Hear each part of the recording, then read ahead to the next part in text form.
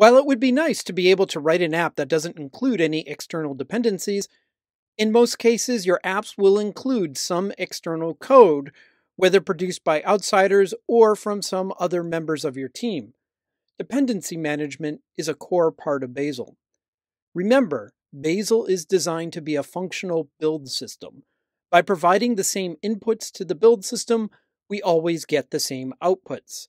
This means it's critical for us to declare each dependency version. In some cases, such as including external rules, we even provide SHA values to ensure that we're dealing with correct versions. When it comes to Bazel, all our dependencies are declared in the workspace. As you know, a workspace can contain at least one or more build files. This means that while each dependency is declared in the workspace, that not every build file will make use of that dependency.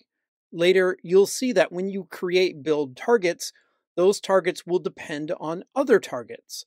When declaring those targets, you want the build targets to match the actual dependencies being used in the code. That is, your build dependency graph should match the actual code dependency graph. For example, here we have a network service that depends on a networking library that depends on a JSON encoding and decoding library. This is a direct dependency graph. Things get complicated when the network service starts using the JSON library in its code, but doesn't declare its dependency. It all works because the dependency is resolved through the network library.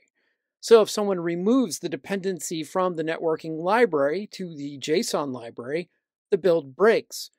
By declaring all our dependencies where we are using them, our app becomes resilient to these types of errors.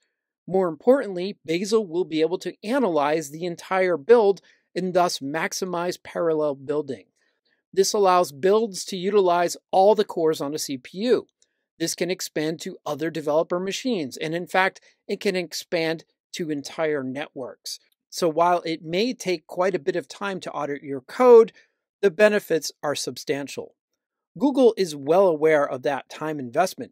In fact, it took them 2 years to correctly adjust their code that resulted in better structure, but more importantly, faster build times.